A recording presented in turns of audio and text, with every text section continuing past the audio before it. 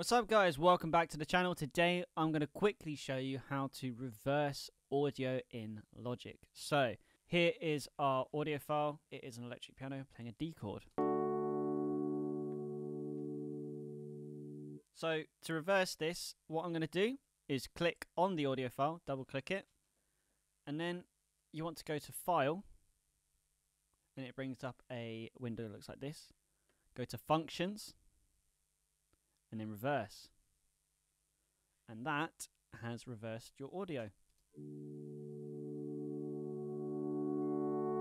And it works on everything. It's great. It's a really good thing to add sweeps and some sort of ascending builds in songs. So yes, that is how you do it. And that is the video.